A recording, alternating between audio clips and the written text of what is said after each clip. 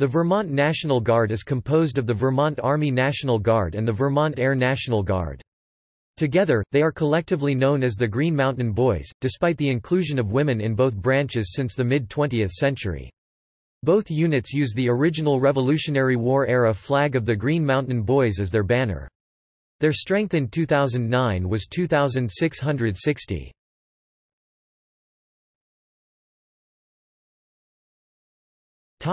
History.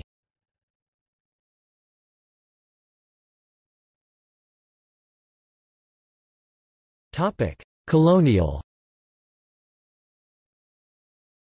Settlers relied on the militia almost from the moment they began moving into Vermont in the mid-1700s. Units were often formed as needed, and usually for brief periods of time. Since most Vermonters had obtained land grants from New Hampshire's governor, they relied on the militia to resist attempts by the government of New York to exert control over the grants. However, Vermonters were also willing to work with the British colonies when it suited them, and several early Vermont settlers served as militia in the French and Indian War. In the late 1760s and early 1770s, the militia took on a more organized structure and formalized its name, the Green Mountain Boys, with Ethan Allen appointed as colonel and commandant, and Seth Warner and Remember Baker as company commanders with the rank of captain. In Vermont's pre-Revolutionary War days, the legislature or committee of safety would generally call out the militia as needed, its members would elect their leaders, and the legislature or committee of safety would confirm them. On occasion, the elections by members were not ratified. Perhaps the most noteworthy example of this occurred in 1775, when the Green Mountain Boys became part of the Continental Army, and the Committee of Safety selected Warner over Allen as colonel and commander. Since Vermont was not part of the British colonies that declared independence, the Continental Congress did not automatically accept Allen's and Warner's request for the Green Mountain Boys to be directly accessed into the Army. Instead, they asked Allen and Warner to work through New York's Provincial Congress to facilitate the process. New York agreed and provided uniforms, equipment and pay, as well as authorizing officers' commissions. When Allen was denied the command, he met with Major General Philip Schuyler and offered to serve in any capacity—with a commission or without, with pay or without. Overcoming his previous misgivings about Allen, Schuyler accepted, and Allen was appointed a lieutenant colonel in the Continental Army. When Schuyler gave up command temporarily because of illness, he was succeeded by Richard Montgomery. Montgomery allowed Allen to attempt to raise troops for an invasion of Canada. Allen was captured at the Battle of Long Point and spent over 2 years as a prisoner of war. With the Green Mountain Boys called to active duty, Vermont reorganized its militia to defend the border with Canada and protect Vermont from invasion. After Allen's release, he returned to Vermont and was appointed commander of the reorganized militia. Roger Enos, the father-in-law of Ira Allen, and a veteran of over 20 years in the Connecticut and Vermont militias, was later appointed commander with the rank of brigadier general, and he was later promoted to major general.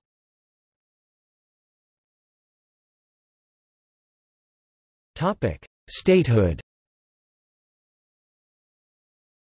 After Vermont attained statehood, its militia was organized into several divisions.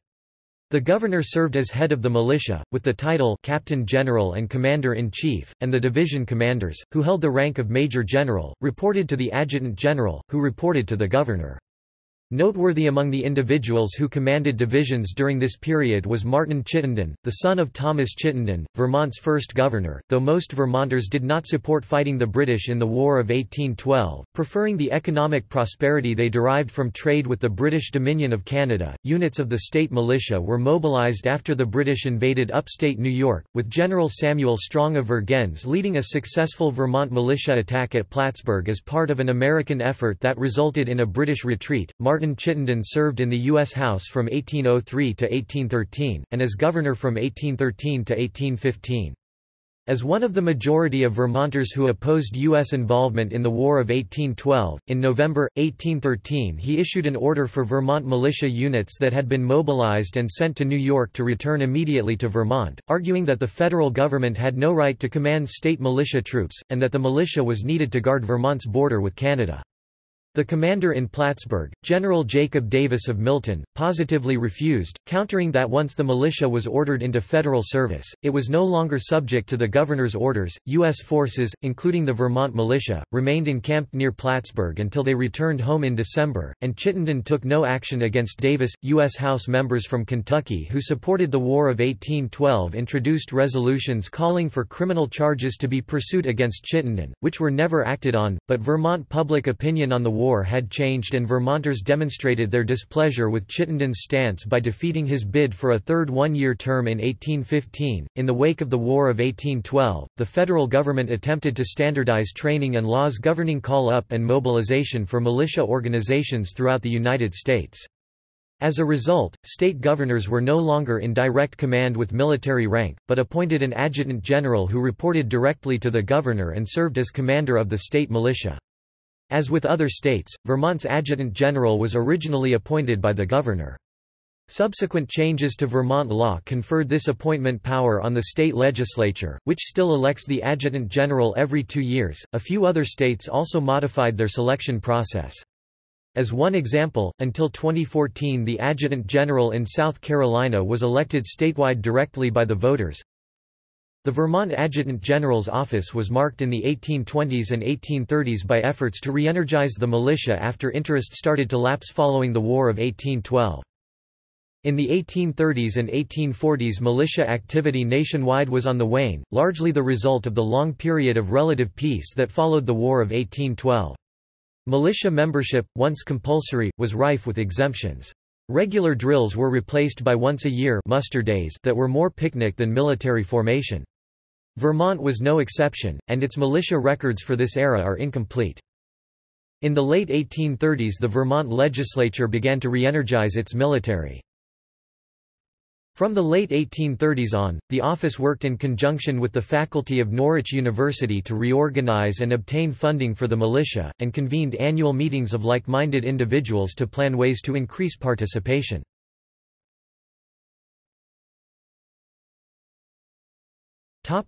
Civil War.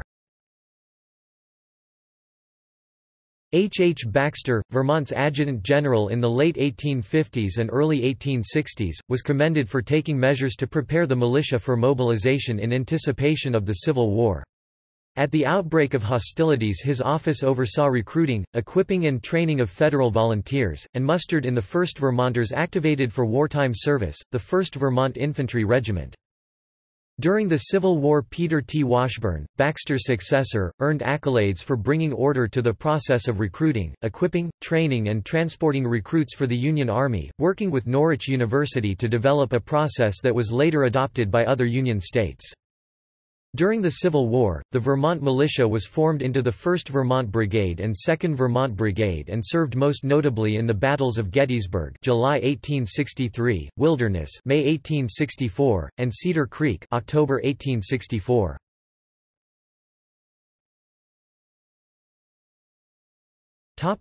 Post-Civil War. After the Civil War, successive Vermont adjutants general initiated efforts to obtain benefits for Vermont's Civil War veterans, including establishment of the Vermont Soldiers' Home.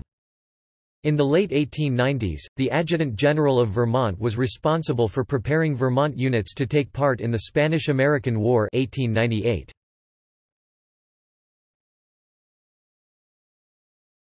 Topic: 20th century. In the early 1900s a major project undertaken by Vermont's adjutants general was a renovation and cataloging of the Vermont National Guard's archives, including muster rolls, payrolls and unit rosters dating back to the Revolution.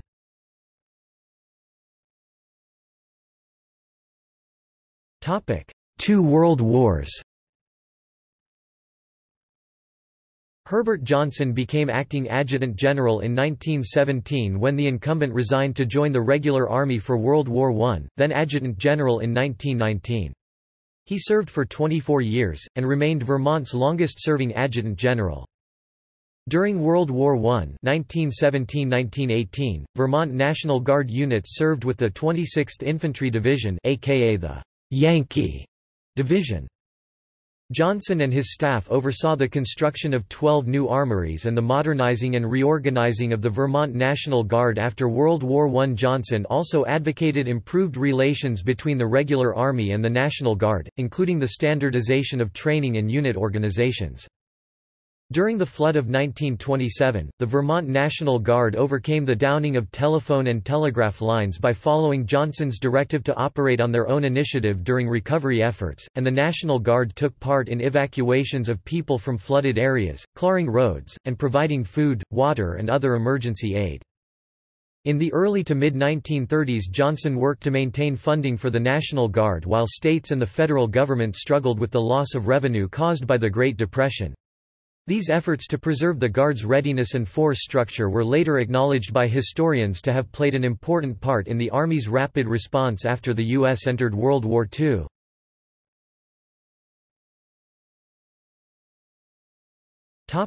World War II and the Korean War. Johnson and his successor, Murdoch Campbell, received accolades for organizing the volunteer Vermont State Guard that performed many state duties while National Guard soldiers were deployed in the European and Pacific theaters during World War II. During World War II (1941–1945), Vermont National Guard units served with the 43rd Infantry Division, aka the Winged Victory Division, in the Pacific Theater of War, notably in the Solomons and on Luzon in the Philippines. The 2nd Battalion of the 172nd Infantry Regiment earned a Presidential Unit Citation for combat actions during the Battle of the Ipo Dam, Luzon in mid-May 1945. Campbell also received credit for successfully deploying the Vermont National Guard during the Korean War, organizing the Vermont Air National Guard, modernizing armories, and converting Vermont units from infantry to armor. Vermont National Guard units were deployed to Germany during the Korean War.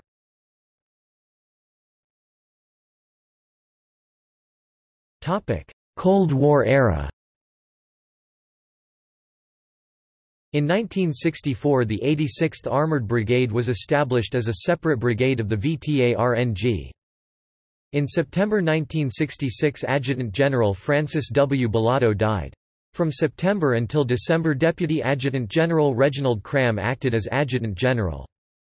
In December, 1966, Democratic Governor Philip Hoff named Brigadier General Wayne Page, commander of the 86th Armored Brigade, business executive and chairman of the Lamoille County Republican Party, to temporarily fill the Adjutant General's position. Cram resigned as Deputy Adjutant General when Page was sworn in, and then campaigned against Page in the Republican-controlled Vermont General Assembly for a full term as Adjutant General. In an upset, Cram defeated Page in the legislature's February, 1967 secret ballot election, ending Page's 3-month tenure. Cram served until 1981, while Page retired from the military. Subsequent reorganizations of the National Guard resulted in the 86th Armored Brigade, which had been a separate organization, becoming part of the 50th Armored Division, then the 26th Infantry Division, and later the 42nd Infantry Division. On 1 September 1982, the 3rd Battalion, 172nd Infantry Regiment was activated as a mountain warfare unit, a unique unit in the Army. Several Vermont National Guard organizations were activated for Operation Desert Storm, including the 131st Engineer Company, which served in Southwest Asia.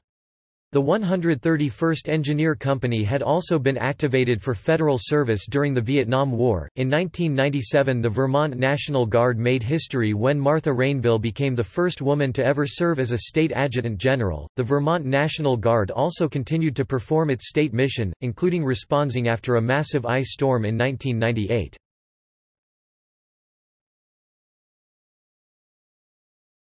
Topic: 21st century. Following the September 11, 2001 terrorist attacks, Vermont Army and Air National Guard members performed missions in support of Operations Noble Eagle, Enduring Freedom in Afghanistan and Iraqi Freedom. 1 Stone Battalion, 86th Field Artillery was inactivated in 2010. 1st Battalion, 101st Field Artillery is now the artillery battalion assigned to the 86th Brigade, and the battalion includes one battery in Vermont.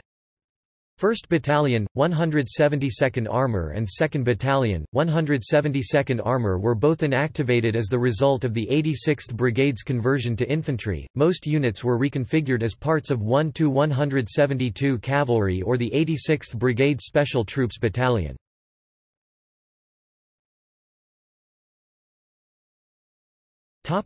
Adjutants General. In the 1790s, Vermont created the positions of Adjutant General, Inspector General and Quartermaster General. Sometimes one individual filled all three positions, and sometimes they were filled separately. The Adjutant General, sometimes abbreviated AG for Adjutant General or TAG for the Adjutant General, is the senior uniformed military officer in the state, and is responsible for the recruiting, administration, equipping, training, maintenance and readiness of the National Guard. The Adjutant General oversees preparations for out-of-state deployments when the National Guard is federally mobilized. The AG also directs the Guard's activities within the state when on state active duty. In Vermont, the Adjutant General is elected to a 2-year term by the Vermont General Assembly. The election takes place in February of odd-numbered years, and the term starts in March. The individuals known to have served as Vermont's Adjutant General include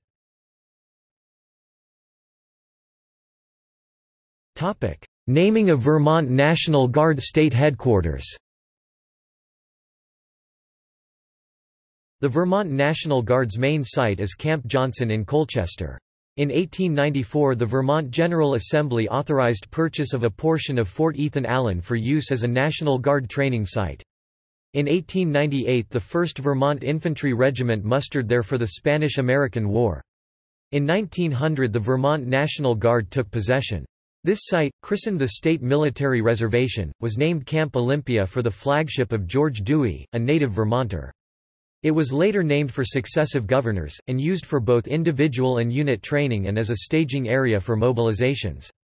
In 1945, the state reservation was permanently renamed Camp Johnson to honor Herbert T. Johnson, the Adjutant General who led Vermont's military during and in between the World Wars, and Vermont's second longest-serving Adjutant General.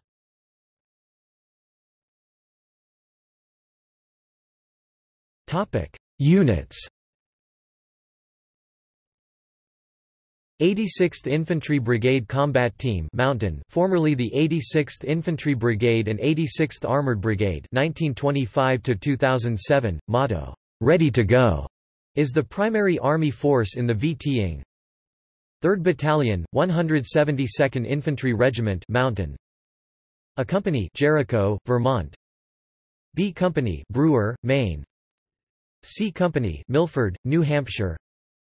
HHC, Ethan Allen Firing Range Jericho, Vermont. Company E, 186th Brigade Support Battalion attached Morrisville, Vermont. 186th Brigade Support Battalion. A Company Berlin, Vermont. B Company Winooski, Vermont. C Company Winooski, Vermont. Headquarters and Headquarters Company Northfield, Vermont. 1st Battalion, 102nd Infantry Regiment Connecticut. A Company Norwalk. B Company Middletown. C Company New Britain. D Company Middletown. Headquarters and Headquarters Company New Haven. F Company, 186th Brigade Support Battalion attached Southington. 1st Squadron, 172nd Cavalry Regiment Vermont. A Troop Newport, Vermont. B Troop Bennington, Vermont. C Troop Lyndonville, Vermont. Headquarters and Headquarters Troop Street. Albans, Vermont.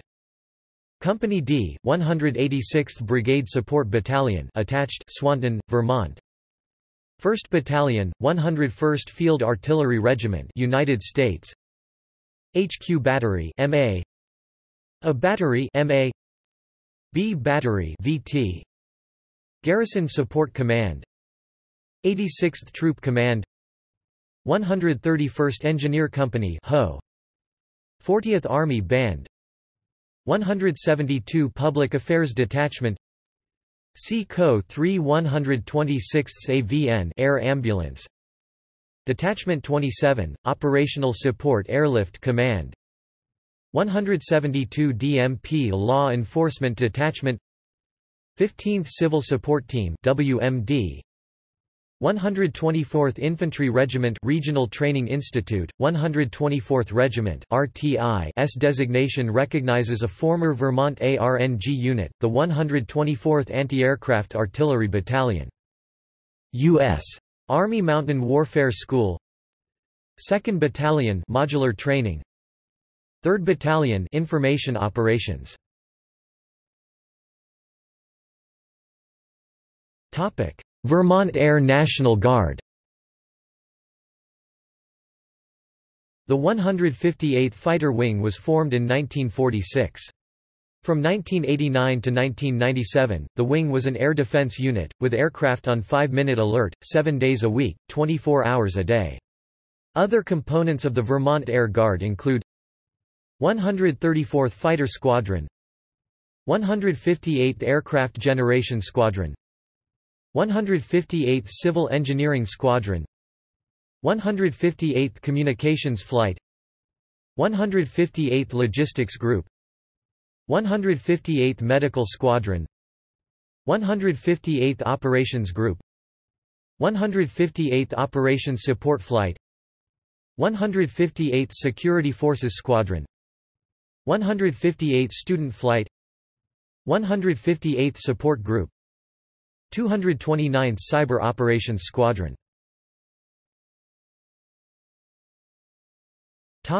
F-16 use. The Vermont Air Guard has used F-16s since the late 1980s or early 1990s. On Friday, November 14, 2008, they retired the longest-flying Block 25 F-16C in the United States, tail number 83-1165, which will go on display in Vermont before eventually being moved to the Smithsonian Air and Space Museum.